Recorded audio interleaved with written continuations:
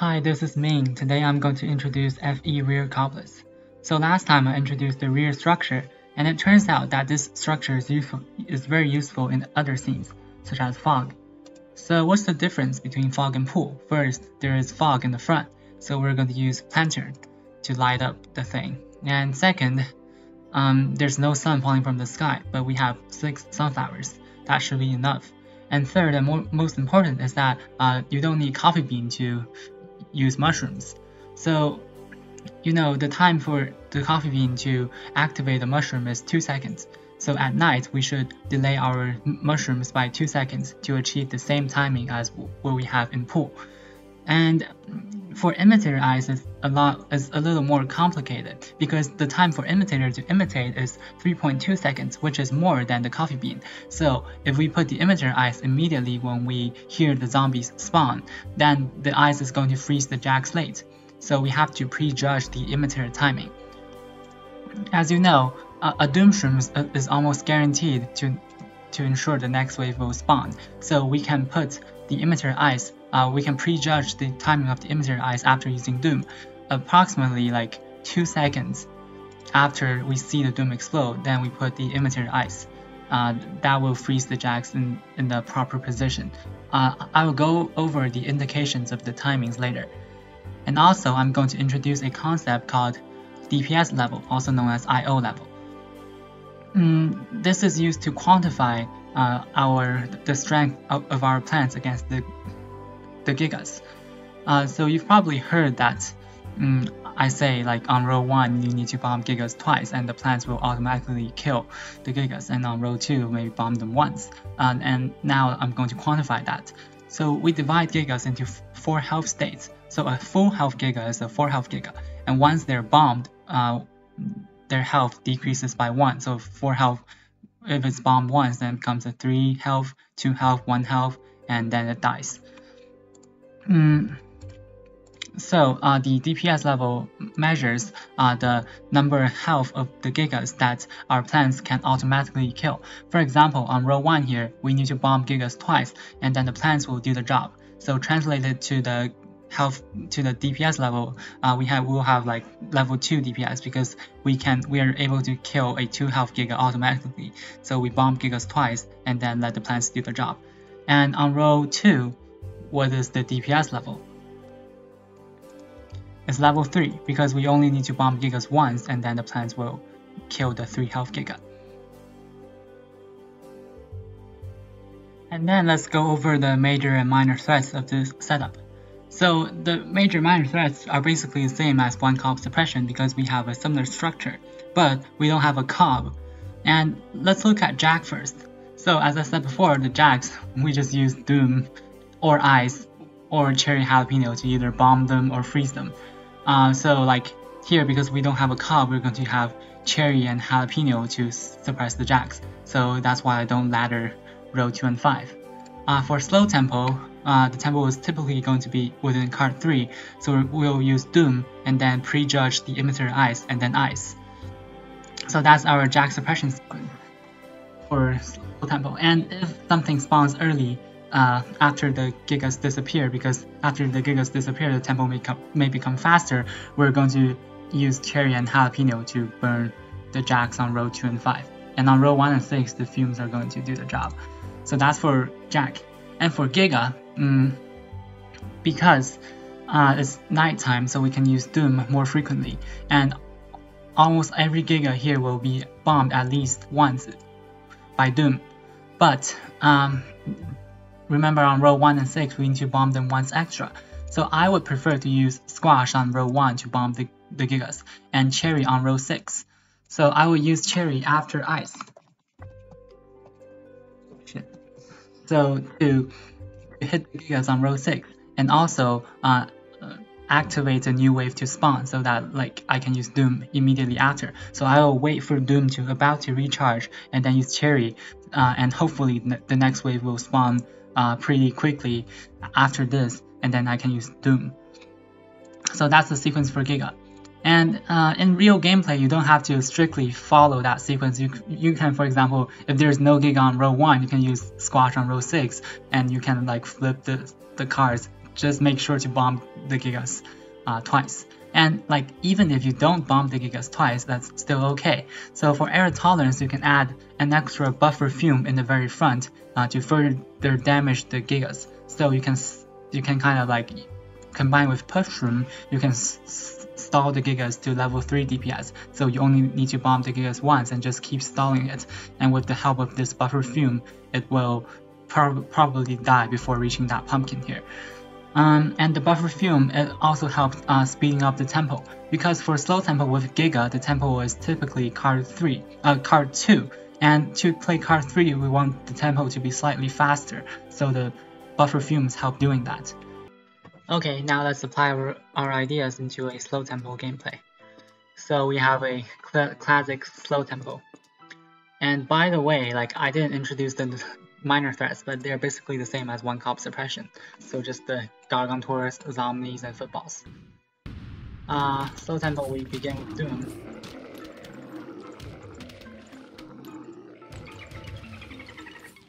Add the buffer fumes. 1, 2. So we add a fume shroom in the very front as buffers. And also, a good time indication of whether you time the ice well is that, like, if you freeze the dancing zombies before they spawn their backup dancers like this, then that's a good timing. And like, so the dancing zombie has already like turned their bodies, but have not yet spawned the backup dancers. So if they're still like going backwards, then your timing was too early. And if the backup dancers have already come out, your timing is too late. But like, as long as you time it like within 0.5 seconds of the actual perfect timing, that should be fine. Yeah, like that. See it? So we add a buffer fume in the front, and then we add a puff in the front again to protect the buffer fume. Because the buffer fume can typically protect itself from zombies and footballs, and the Gargantuars, we just stall them. So you executed the Doom Ice tempo, and whenever we see the Doom about to recharge, we can put the Cherry Bomb. So when using Cherry Bomb, I will prioritize row column 7, but if column 7 is not available, I will put it on column 6. And Doom. 1, 2. So when putting Imitator Ice, be sure you have safe spot for it. That Giga has just died, so I'm pretty sure I can put it here safely. Like, that may smash, but yeah, that ice may be timed too early, but if you feel unsafe, you can show that fume and put ice. But since I am pretty confident of the Imitator Ice not being smashed.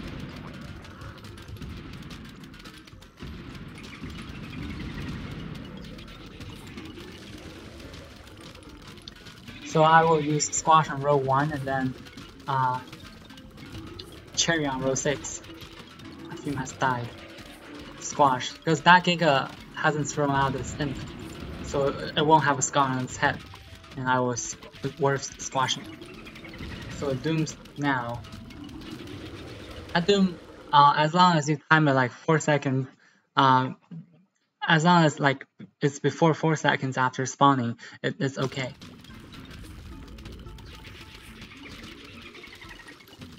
So just continue to execute our Doom Ice tempo.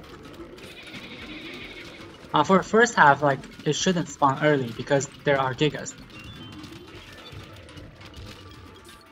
The Gigas, if there are Gigas, the tempo should lie around card 2, not card 4. So our card 3 plus Cherry Bomb should be a pretty stable sequence.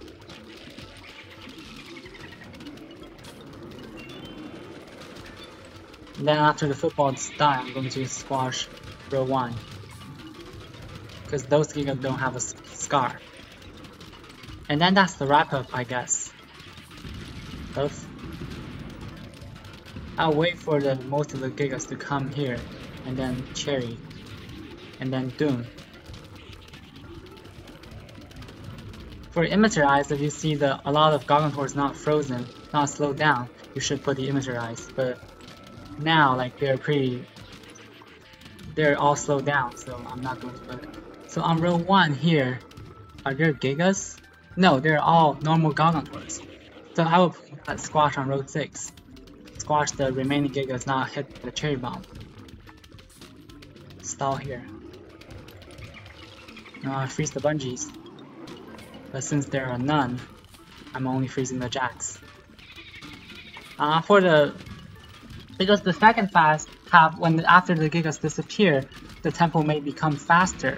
So I'm hesitant to put an extra buffer fume here. So maybe I won't put it to play more stably.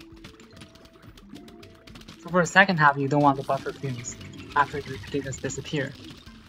Doom plus ice.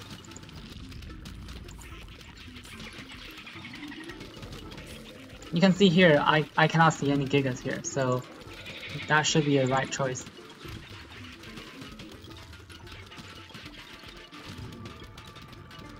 Stall here, probably. On row 6, I'm reluctant to use cherry bomb. I want to like use puffs to hit to like stall the Gigas to level 3 DPS, and also that buffer fume before. Those Gigas are squashed, so I'm not worried about them. You can see I've already stalled these Gigas, like these 3 health Gigas to death. Now Gigas are disappearing. You can see now there are no Gigas in the scene. So just Doom and Ice. And meanwhile we can put the buffer puffs. Because the puff shrooms, they won't deal damage to the zombies behind.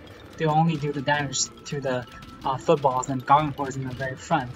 So I would prefer puff shroom instead of fume shroom.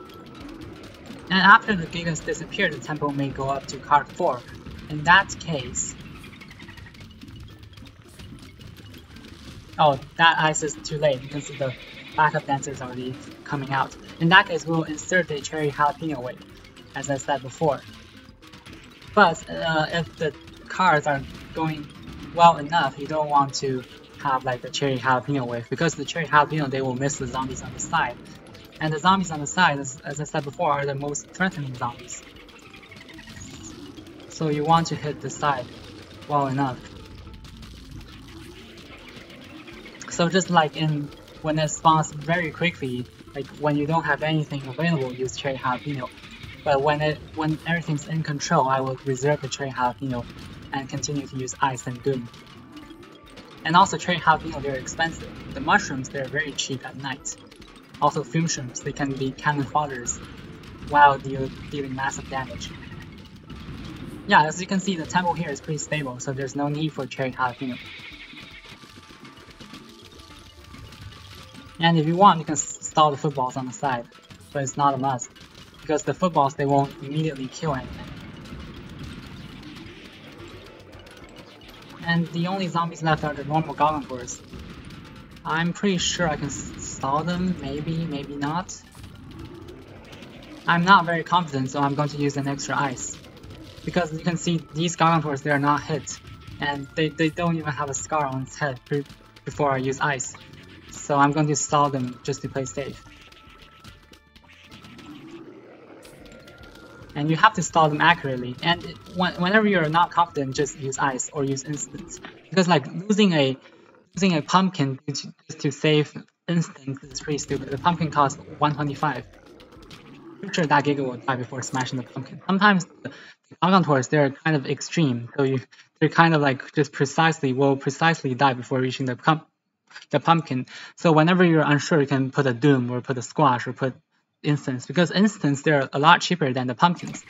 The only downside of them is that they recharge slowly. Final wrap up.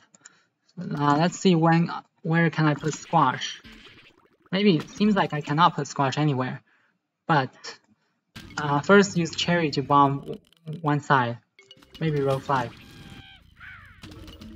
And the next, you can see the actual disappearing, and here there is no zombies blocking that squash, so I'm going to put squash here, and then freeze the bungees, although the bungees are blocked by the umbrella leaf. And lastly, after you see everything frozen, use it. So these gargantuars are bombed. And did the squash everything? It doesn't seem so, because I can only see one imp here, but there are more than one Giga. So I would choose, you can choose to squash again after that squash has recharged. but I will choose just to stall them to level 3 DPS. Maybe I'll choose to squash them again, because that squash is going to recharge pretty quickly. Or just squash again. I don't think this will miss again. Yeah, because squash it recharges pretty fast.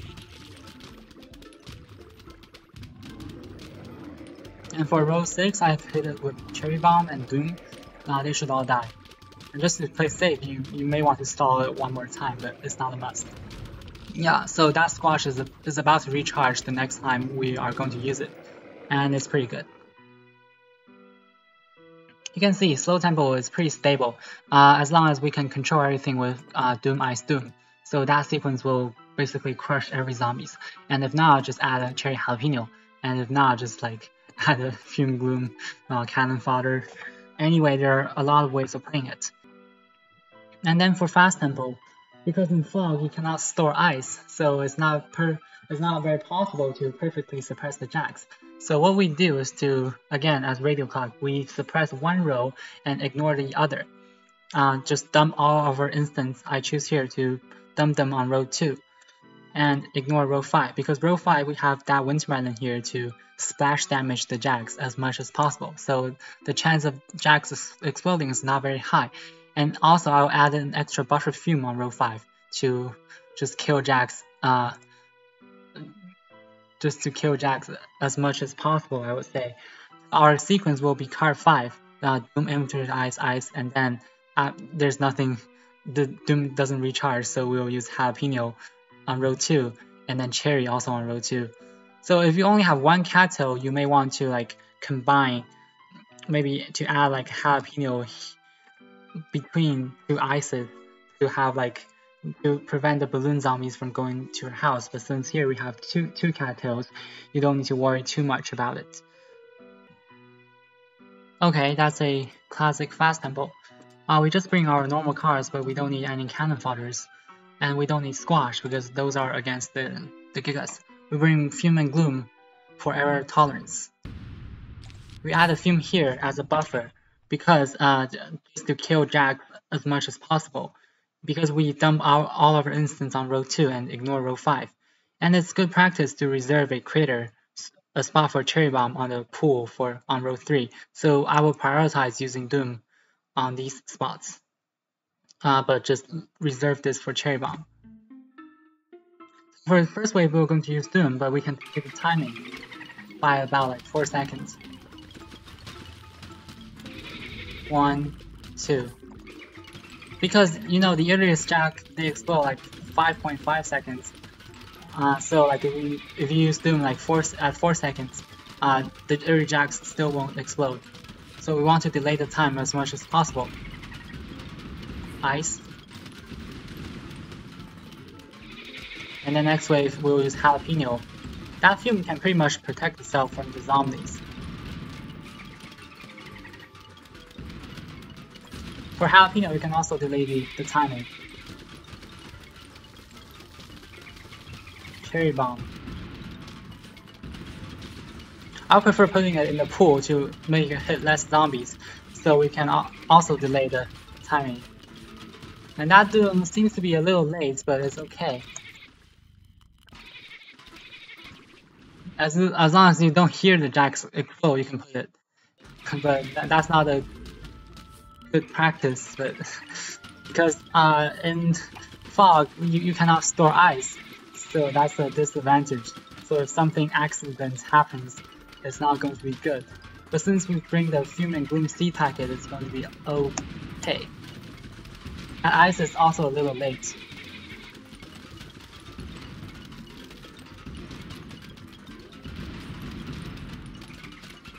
And also when putting Jalapeno, don't let the jacks bomb it. Otherwise it's gonna be pretty stupid. That Fume died, but it doesn't matter. That's the last wave.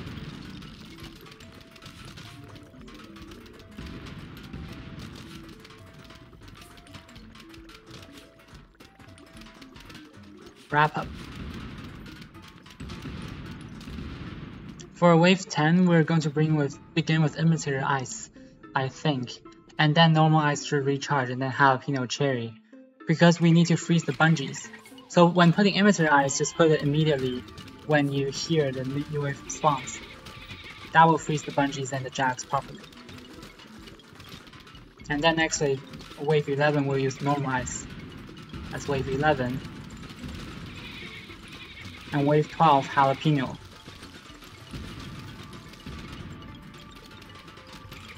Wave 12 jalapeno.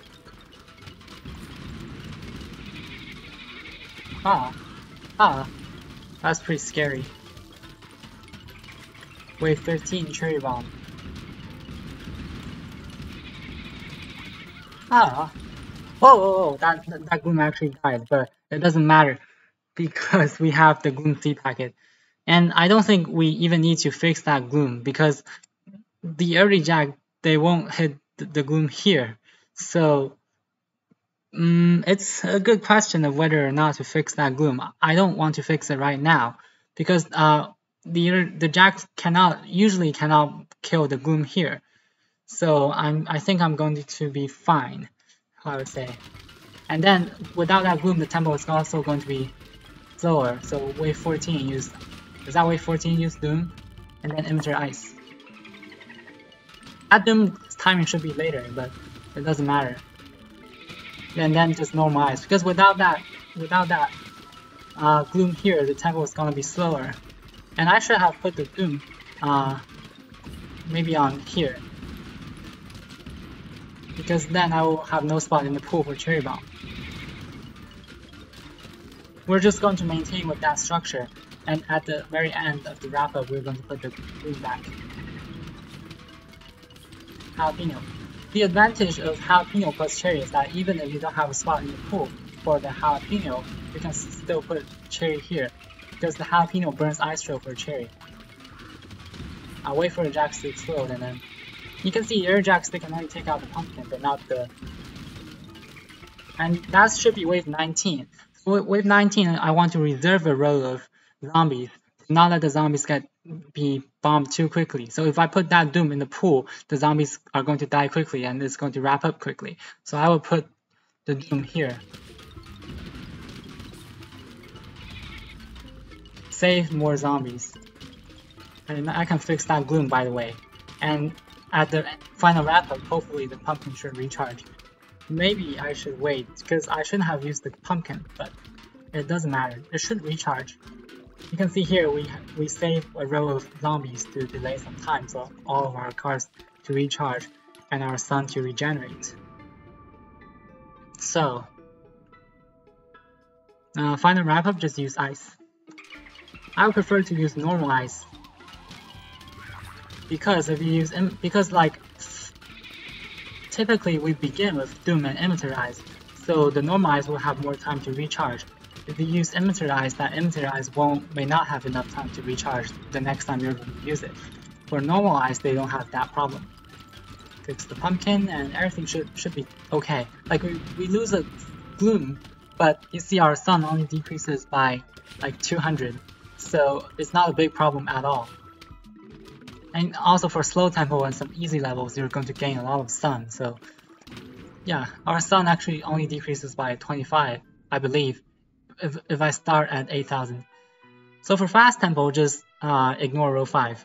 If Jack explodes, you can just ignore row 5 completely. Otherwise, it's better to add a fume here to kill jacks as much as possible, although you see it doesn't work this time, but it should work most of the time. And don't use Doom in the pool for the last wave. And that should be it. And also, if there are footballs, you can pretty much suppress the tempo within card 4, so there shouldn't be problems.